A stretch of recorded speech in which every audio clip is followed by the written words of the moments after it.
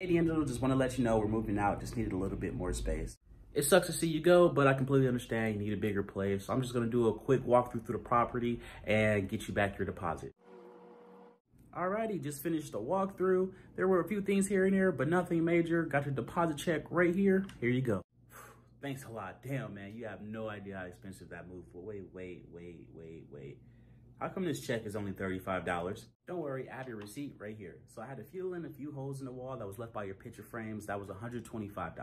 I had to replace the carpet by the front door. That was $100. You left a little bit of trash on the floor, nothing major, had to sweep it up, but I just charged you for the hour $25. The wall was a little sticky. I had to go out and buy some cement and some bleach. So that was $75. A light bulb was missing from the ceiling fan. So I just go ahead and replace the entire ceiling fan. That was $340. So your total is $665 worth of damages. Your security deposit was $735 left over.